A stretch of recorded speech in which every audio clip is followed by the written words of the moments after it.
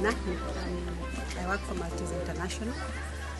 Malteser in collaboration with GEJJA Foundation and Safeguard have been participating in production of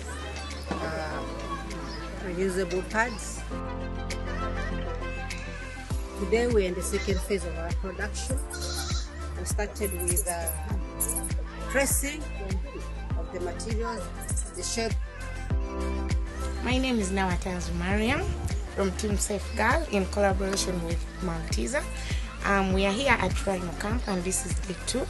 We have managed to start with testing the machines, both the overlocking and sewing machines.